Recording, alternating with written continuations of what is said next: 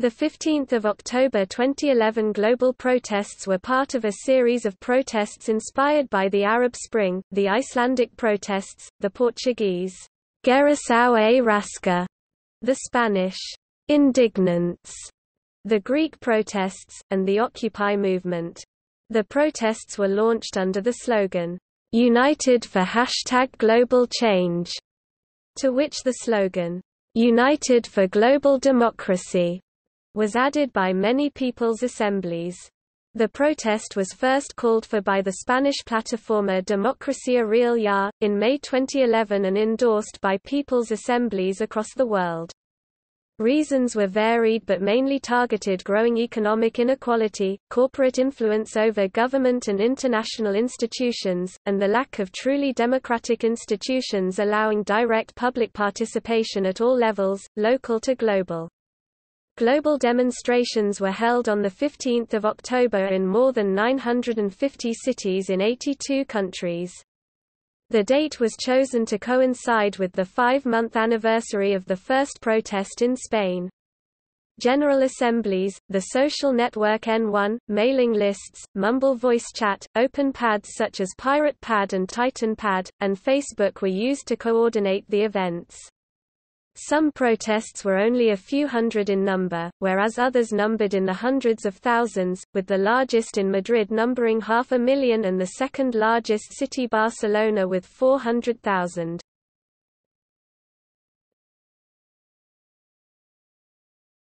Topic: Protests.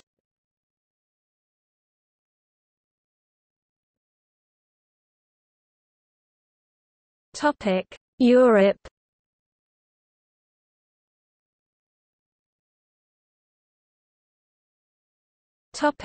Spain.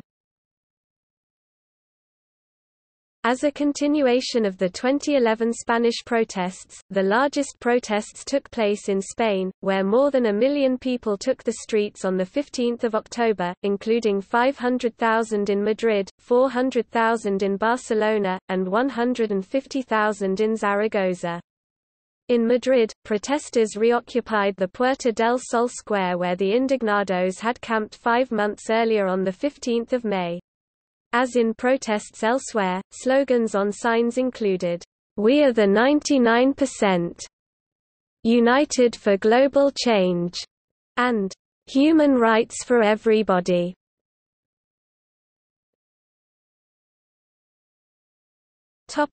Italy.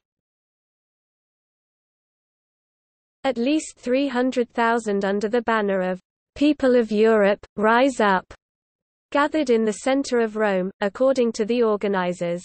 During the peaceful march against corporate greed and austerity measures, a group of people broke away from the main demonstration and threw rocks, bottles and incendiary devices at banks and riot police.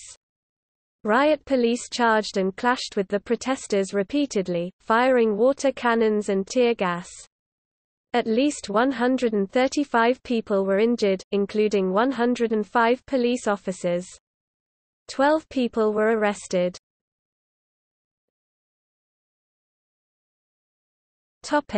Germany.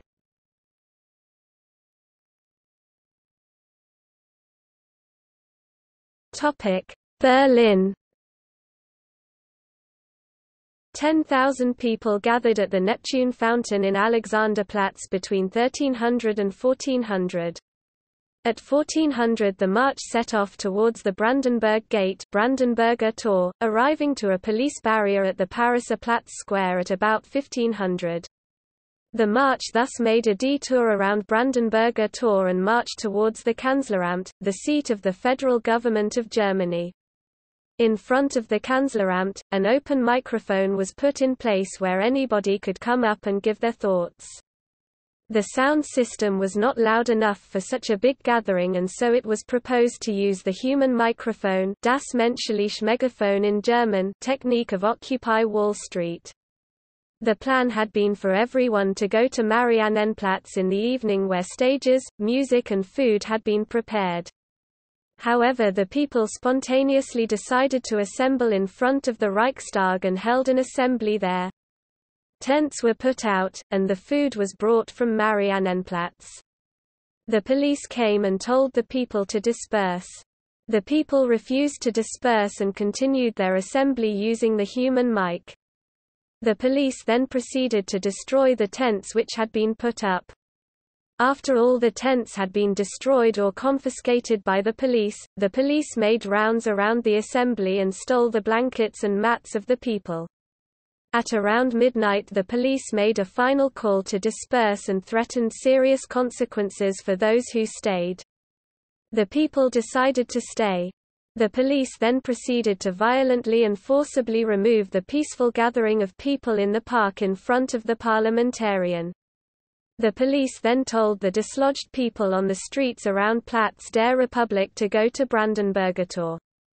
More than 100 people then regrouped at Pariserplatz near Brandenburgertor to make a new assembly.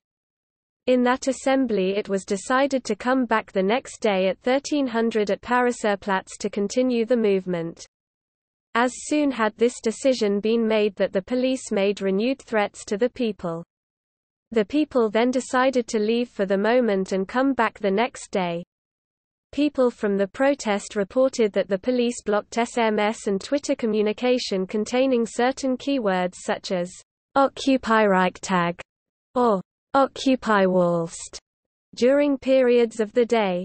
The protest became ongoing and continues as Occupy Berlin.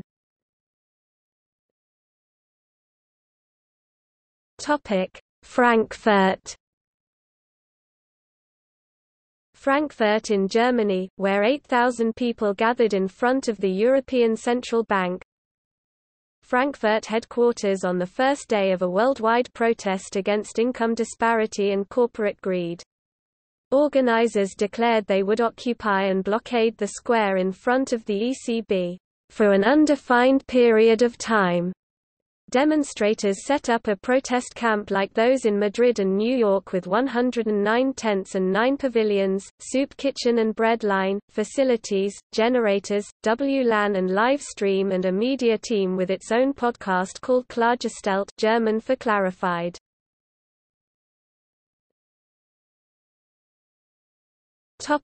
Stuttgart.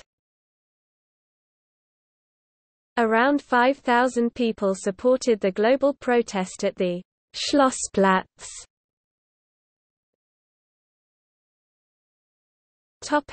Hamburg. Between 2,000 and 5,000 people joined the rally on 15 October. Since then, a protest camp with currently around 15 tents as of the 22nd of October is located in front of the HSH Nordbank headquarters.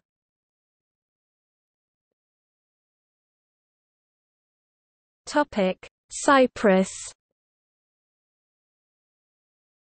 A small number of Greek and Turkish Cypriot activists gathered in Eleftheria Square in Nicosia as a response to the global call for a protest.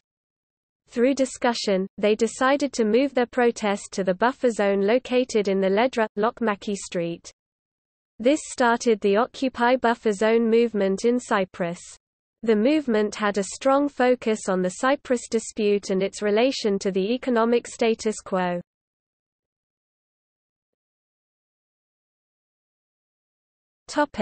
United Kingdom.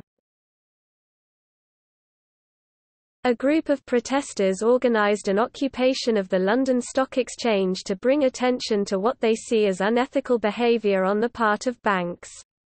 By 2:30 p.m., police had contained the crowd near the St. Paul's Cathedral, where WikiLeaks founder Julian Assange held a speech, stating that WikiLeaks would support the protests through a campaign against financial institutions. A similar protest group inspired by Occupy Wall Street has formed in the UK under the name Occupy LSX. Protesters also marched through the Scottish capital, Edinburgh, and formed a tented encampment on St Andrew's Square to kick off Occupy Edinburgh. Ireland. In Ireland, protests were held throughout the country, including in Dublin and Cork. Now the demonstrations are spreading to Galway as described by the Irish Times. In the same article, this newspaper describes the movement in the following terms: the group has no hierarchical structure, has set up a Facebook page and Twitter account, with the social media links attracting a very mixed, and sometimes critical, reaction. The protest in Dublin was organised by the Real Democracy Now! Ireland, Causes United Ireland, an Occupy Dame Street protest, set up outside the Central Bank of Ireland in solidarity with the Occupy Wall Street movement in New York, also continued throughout the day.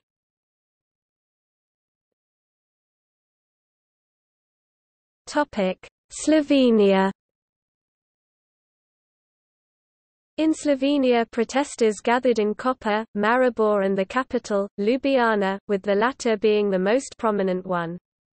In Koper, around 300 people gathered to protest against corruption, capitalism and also against Port of Koper, which is accused of violation of workers' rights. In the capital, people gathered on Congress Square to protest against greed, corruption and capitalism in general. They later moved to Ljubljana Stock Exchange where an assembly was called. The participants decided to continue the protest by means of symbolic occupation. In the following days, the camp size has risen to some 30 tents with continuing assemblies averaging between 150 to 200 participants, before ceasing in early 2012.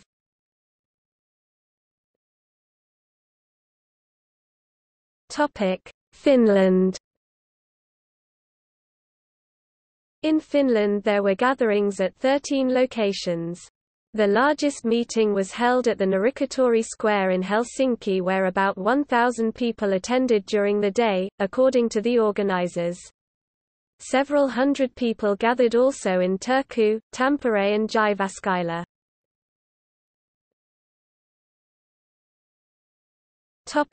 Hungary. In Hungary there were demonstrations at 2 cities. A gathering with an assembly and marching was held in the capital Budapest where about 1,500 people attended during the day, according to the police and organizers. Several dozen people gathered also in Pécs.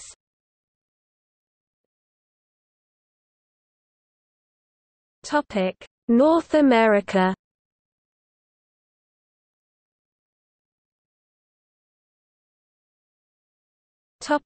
United States.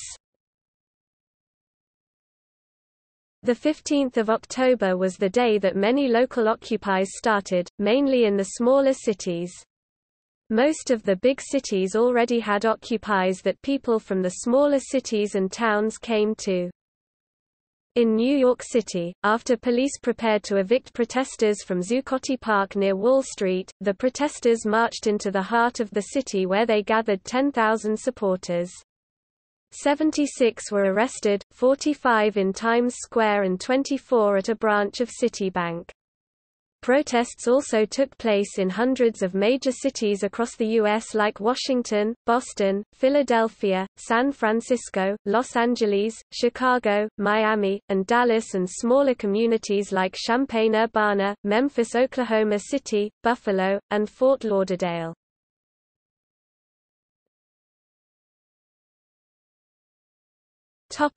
Arrests.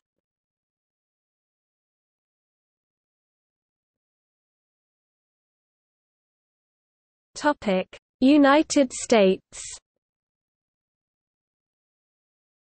100 were arrested in Boston, 76 in New York, 175 in Chicago, 50 in Phoenix, 19 in Sacramento, 20 in Raleigh, and 24 in Denver.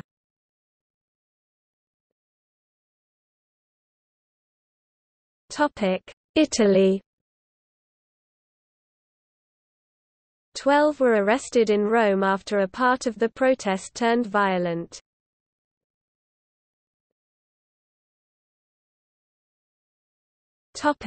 List of gatherings by city.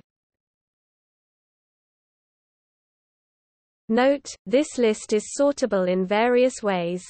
Click the Sort button at the top of the column you wish to sort.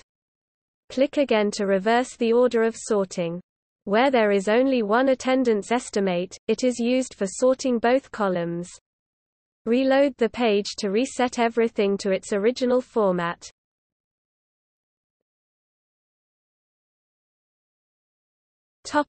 See also.